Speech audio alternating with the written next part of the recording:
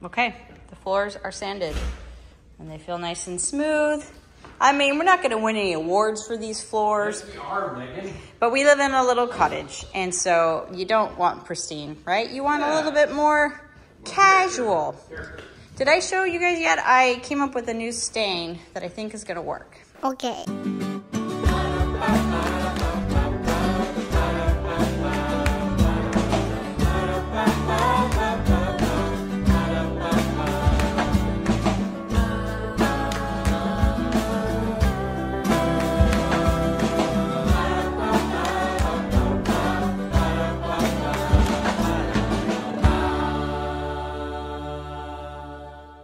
Hey everybody, welcome back to the channel. I didn't start this video very well, so I'm just finishing editing and realized I needed to start it better. But if you haven't been here for a while, we have been renovating our little cottage, and we had wood floors that we wanted to add on to. We had the original wood floors in the bedrooms and in one hallway, and just figured they were red oak, so we ordered a big pallet of red oak, and then when it came months later, realized that our floors, the originals, were actually white oak for some reason, and we'd already stained them, and now we'd already ordered these, and so I've been very stressed trying to figure out how I was going to stain them to match and how I was going to do that.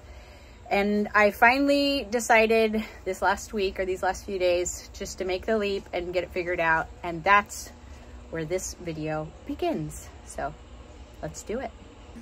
Okay. So tomorrow is the big day. Welcome to Knorpp and South. Tomorrow is the big day where we're going to stain our floors, and I have to figure out the formulation, which has been stressing me out. So I'm going to take my original formulation that I did on the other floors, and I'm going to put it on the red oak. Look at this. We've got our little test board. See what it looks like. Yeah, Mike made this test board for me. I'm so awesome. Yeah. We look legitimate now. So this is the red oak. Red oak absorbs more, and it's obviously redder. Obviously. Maybe that's. And look but at it this. also has more open graining in it, and so it'll absorb more of the stain. It can go darker. So there's the original, and then what I've done then is I took special walnut, which is half. So the original is half special walnut, half Jacobean. And I took the special walnut, but I added classic gray to it instead of the Jacobean. And we're gonna see. Oh, that's very light, but maybe that's the way to go. That classic gray makes a big difference.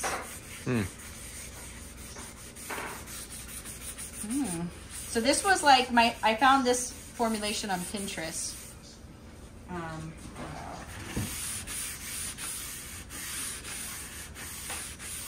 Okay, that seems a little light. So maybe what I'm gonna have to do is add more special walnut, but let's go stick it next to the floors and see. How much does it change though as it dries or whatever? I mean, if it's similar, but it should be a little darker than the, well, actually because those floors are waxed, it would be about the same color, but this looks way lighter to me. Okay. So, and still a little red. Let's go put it next to it and see. Careful, those are not super well connected. Okay.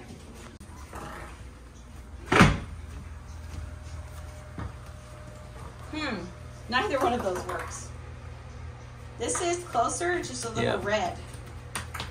So well, I mean, it's never going to match completely. Maybe what I should do is now go add the classic gray to that as well. Or half classic gray, half Jacobean. That's what I'll try next. Okay, this is how I mixed my colors. I put them on the scale so I can be exact. So we're gonna do that, and then we need the, whoops, okay, so a little more Jacobean, but that's fine. Let's go see what that looks like. So this one is Jacobean plus classic gray.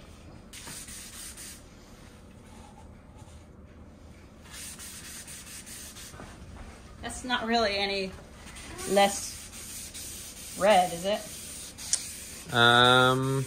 It's darker. But it's not any less red. Yeah, I mean, but this is red oak, right? I mean... Yeah, but I was hoping to be able to take some of them out, but like the OG didn't, the only thing the OG was a little bit more red. Should we try just Jacobian? Maybe.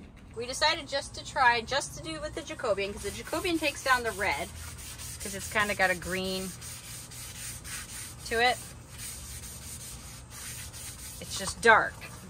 I guess what you could do, if it's darker than the other floors, you could mix it with like mineral spirits, so it's not quite as thick. But you can see how that one's less red than this. You can see all those pinks in there. Yeah. And then we're gonna do just special walnut, and we're running out of space. Well, how many options do we really have is the question with our current. Oh, whoa, yeah, no. Whoa, yeah, no. Okay, so special walnut, that's actually good to know. It is so red. That wouldn't have been the one to mix with Wouldn't have been? No. Ah! Oh no, Megan. I messed up my sample. Because see how much less red or you see much less of the pink in there. Can the camera capture that? I think so, yeah. Yeah, much less of the pink. Let's go put this next to the floors and see how much darker it is. Okay. And before we make our final formulation, like, is it 2 times as dark? You know, do I need to cut it in half, or might just need to cut it just like 1/5? You know. Totally. These are the questions we need to Everyone's know. asking. Okay, so this is the Jacobian, and that is much closer than I thought. Which one is? Right here. This is much closer than I thought it was going to be. There's still a little bit of warmth here, but that is very close. This is still a little pink. I don't even know if we need to cut it. I don't think you do. That is really, I mean, look at that. That's Now, pretty close. What it probably does mean is I don't want to do too big of a section to give it time to like absorb too much. Yeah. Because then it'll get a lot darker. I gotta like do small sections in white. Oh, so you mean because the longer it sits there, it'll absorb more? Okay. Okay, it's the next morning. Mike is going to get the sander. And I have not decided on the floors yet. I don't know. I don't know if I even have the color combination yet. But I am going to, while he's gone, paint this wall really quickly. I think that's what I said I was gonna do. I don't even, the problem is the hardest part for me is not the painting. It is finding all the supplies. So Mike's usually really good at that, but I want him to go get the sander, so I gotta look for him. This is the master bath. It's amazingly fancy, but it's also where we keep all our supplies. But I do have paint. I need to go get a roller because there's no more in here. Okay, before Mike leaves and before we can get started with any of it, he and Asher are gonna clear the furniture out of the space and get it all ready that way.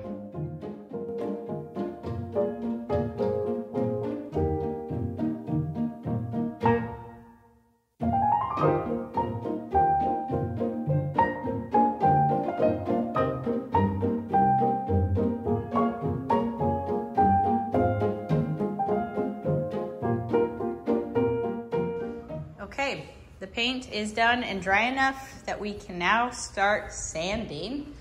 You probably can't see it's just a little creamier and slightly darker. It is alabaster from Sherwin-Williams. I did not paint this section because we are going to be filling that with built-ins from floor to ceiling. And even a little bit, I kind of went further than I needed to. But everything else is painted. I didn't worry about too much about up here because we're putting crown up. But Mike and I are gonna kind of go back and forth sanding. We're starting with what? Grit, like 60? 60. We're gonna start with 60. This is just the finishing sander. We've made the mistake of getting the drum sander. We will never do that again. I mean, never say never, I guess, but this is just sitting on top like this, so it doesn't like scratch it and stuff. Anyway, so we're gonna do that, and then I haven't decided yet on the stain colors. Let me show you. I'm still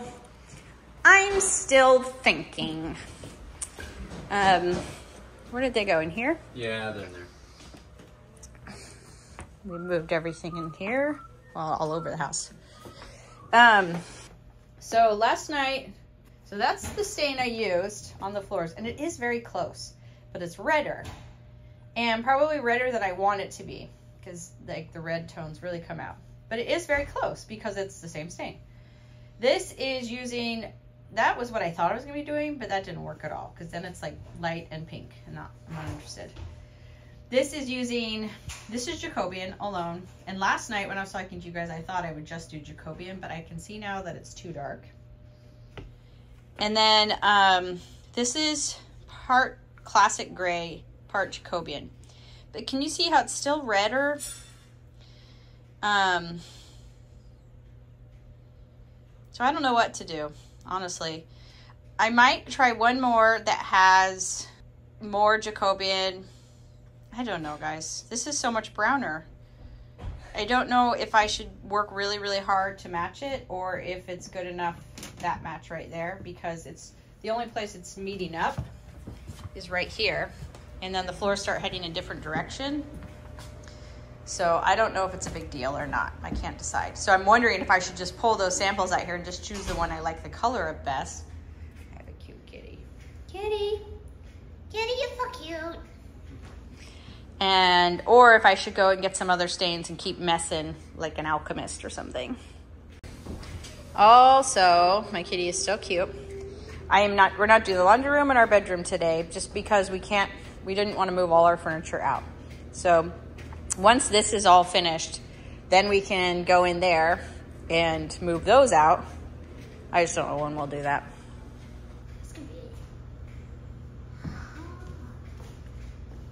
Are you all ready for this, Megan? I have a little PTSD from using it last time. Oh, because it was so difficult. Yeah. Well, once we got to this, I had tons of... Once we got to this, we had all these scratches, so I was like, this time it should be easier. Should be.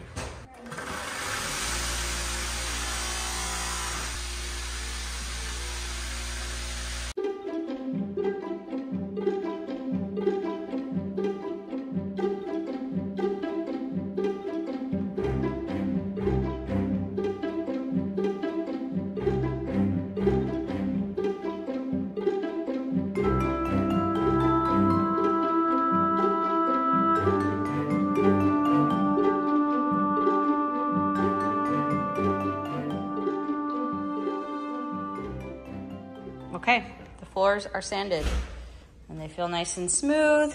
I mean, we're not going to win any awards for these floors. Yes, we are, Megan. But we live in a little cottage, and so you don't want pristine, right? You want a little bit more casual. Did I show you guys yet? I came up with a new stain that I think is going to work. It's out here on the porch. So what I did, ignore right here, but this top one is the one. A little bit of stain from this one spilled onto there, so that's still really red. So it's just his top board. That top board is 4 parts Jacobian, 1 part driftwood, and 1 part classic gray. The driftwood gave us a little bit more of the warmth than I wanted. This was because this was classic gray and Jacobian. We needed more Jacobian in this, or else it's too pink. So we got that. But anyways, I don't know. But the driftwood's a little warmer with gray, and so it brings in a little bit more warmth. So that's what we're going with. All right. We got everybody with us. We are at Lowe's getting the stain, because I think, Megan, you decided to stain tonight, right? Yeah, let's just stain it. Let's do it. Okay, sweet. This is kind of crazy, but this is how we're going to do it. Let's see. Are 4 of these in a gallon? All right, did we make it clear that we decided to stain it today? Well, I don't know, how do we leave it last time? I don't know, but we went to Chick-fil-A for dinner, and it was fun. And then we're like, let's just do it tonight, because it really will only take about an hour to get the stain on. And then it has even that, yeah. Overnight to that was the main thing, like dry or whatever, cure. Last time I did my stains, I didn't stir them very well, and so it was hard to replicate in another room. So lesson learned. It looks like you didn't stir that very well, though. I did. I don't think you stirred it very well. Look at all that crap at the bottom.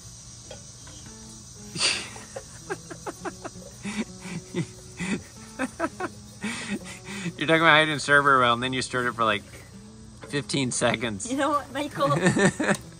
There's no way to know that. We can all see. We can do the playback on it. So this is like, see, more yellow. It's still greenish, which is good because that takes down the red. Is that long enough for you, sir? I don't know. You tell me. Just don't want everything sitting at the bottom. It's kind of a lot at the bottom. You're not supposed to shake them. I don't know why. Oh my gosh, Megan. You just dropped it in there. The thing about stains, the reason why they're hard to stir is it feels like the stuff on the bottom wants to settle to the bottom. And so like the second you stop stirring it, it's like gone back down to the bottom. Oh. That's what it feels like at least. So are you gonna pour that whole gallon in there? Yeah. Whoa. Yeah. You're so good at this. Yeah, I know, I'm really good at this. This is our floor stain color. This is your witch's cauldron over here. This is it. So then we need to go in and get it ready in there. And then I have a smaller pail I'll pour this into so I'm not like dragging this huge That's bit around. food grade, by the way. Not the stain. So you could eat the stain. Food grade stain. Mm-hmm.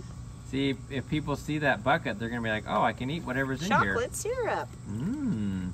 Now I am going to vacuum the floor one more time, and then I'm going to start staining, and I'm totally nervous about it because, I mean, once you start, you start. And I don't expect it to match perfectly, but I guess once I start, I'll know how much it matches, how well it matches, and let's hope that it's close enough. So I'll start over there so that I can see the floors that I'm trying to match it with, and then I'll just move, I guess, kind of around like this and end up over there probably, but yeah, here we go.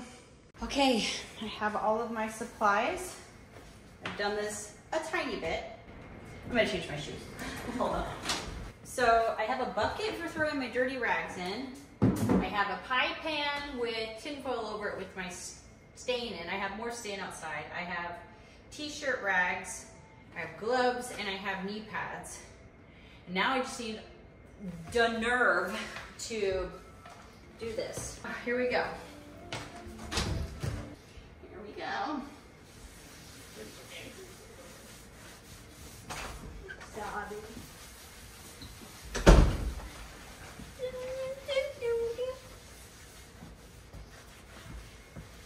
Whoa.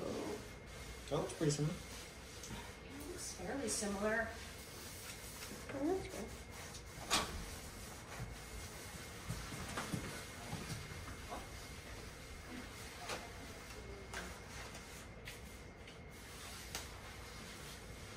Earlier when I sanded, I kind of messed up the original floors, but I just wanted to be able to touch them up.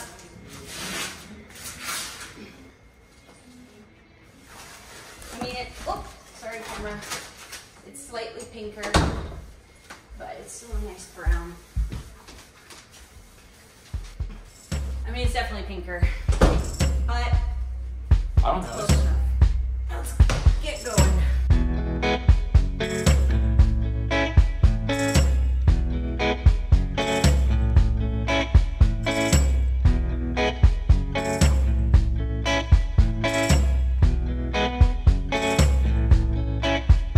So we got it all on, but now if you're wondering why I was going by in the time lapse, we have a ghost walk tonight. That's why we weren't gonna do it, and also I had Mike tape over because I could barely move my arm anymore. It was so tired.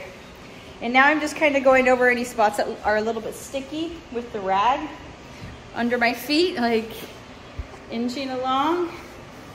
And the kids are staying in their rooms because it smells bad out here. We're probably all dying of fume inhalation.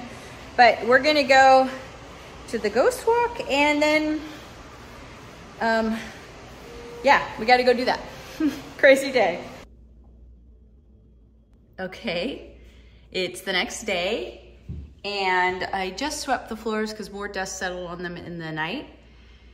And today Mike and I are going to wax the floors together. He's finishing up some work on the computer, so I just figured I'd get started. My body is very tired. When I was sweeping, I'm like, oh, Lots of muscles were used yesterday that haven't been used in a while. I mean, I'm usually in the gym a lot, but just kidding. So I'm gonna do that, and then I don't remember how long it is before we can put like the furniture back on, but I think today we can put the furniture back in the room, so that'll be pretty sweet.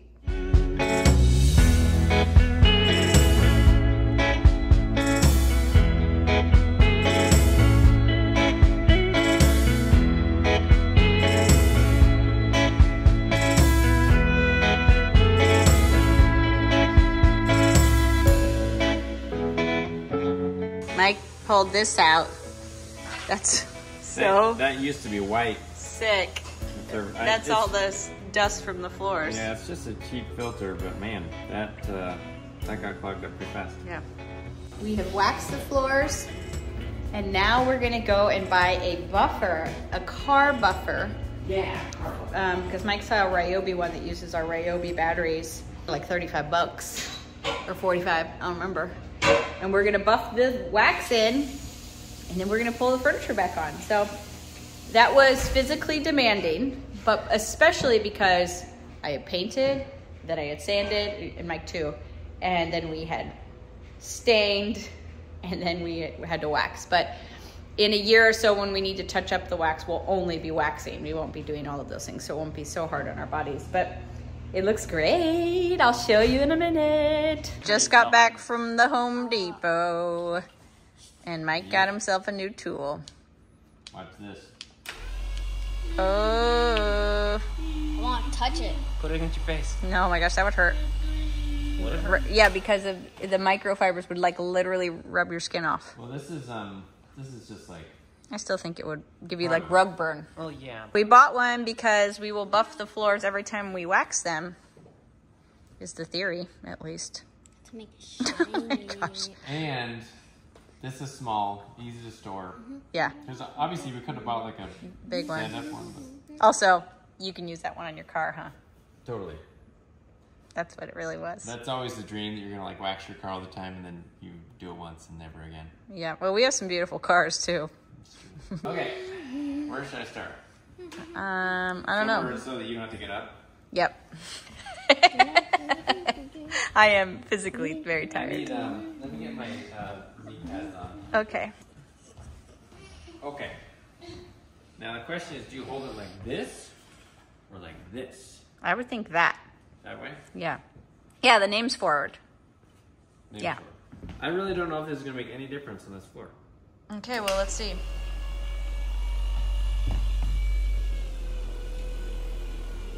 Oh yeah, you can feel it working. Definitely, I can see it getting shinier. Can you? Mm-hmm. I guess how much is the question, you know, like I think that's enough. I don't think you need to stay like really long. just sort of a quick. Yeah. Okay, the floors are buffed, and as you can see, have a real nice shine to them now. I feel like such a grown-up. This thing worked really well. I mean, this is unsolicited plug, but this Ryobi buffer, which is only $45 from Home Depot, worked really well. It's awesome. You know, just thought. So now we're gonna bring the furniture back in.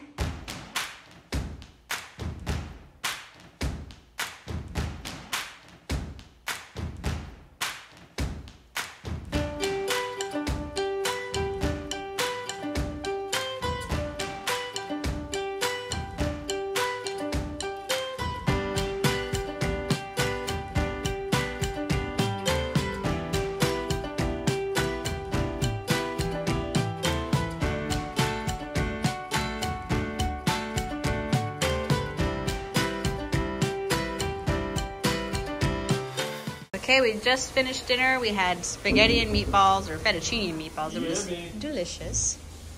And the floors are done, and the kids were able to slide on them. They're so, that buffing with the wax made such a nice finish. We've got some of our rugs back in, some of our furniture back in.